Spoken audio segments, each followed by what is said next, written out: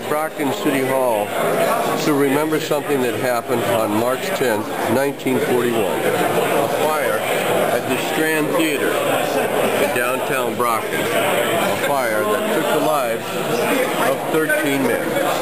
A memorial is going to be built now, nearly 70 years later, to remember the men, the firefighters who died in the Strand Theater fire. Chief, right? Former chief. No, I'm just the chief bottle washer. Well, hey, listen, if you can go back about 7 decades, what do you remember about that night? Oh, don't question me on that stuff. All right.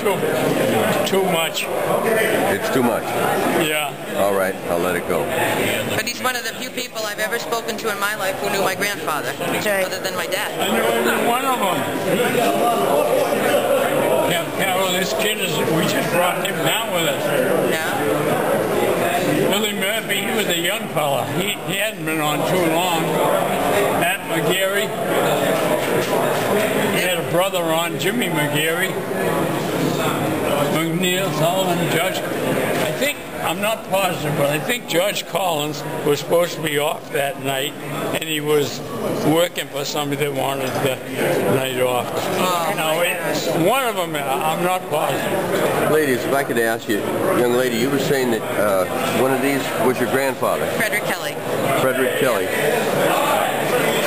What can you tell me about what the family has told you about that evening?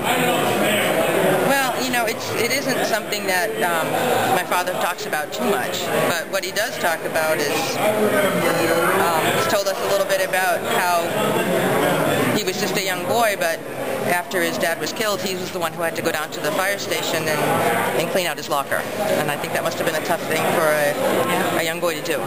Clean out his father's locker? Yeah. After this fire? Mm-hmm. Yeah, by himself. And, you know, so that's the way it was, he says, back then. You know, things have changed now. There's probably more support, but so I think it means a lot to my dad that this is the happening, and the recognition is happening for all of these men.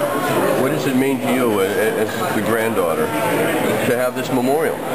Well, it's a chance to say my grandfather. I mean, you know, we never knew him. We were never able to address him as grandpa or anything like that, but now I'm able to say, you know, the person that you're talking about, that's my grandfather. And it's not something that we've ever been able to really do. So it's just a wonderful opportunity to really be able to feel that this man was my grandfather and he was somebody.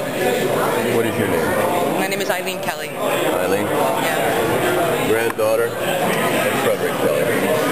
One of 13 firefighters who died in this fire nearly 70 years ago. Here's the Strand. From Brockton, Carl Stevens, W.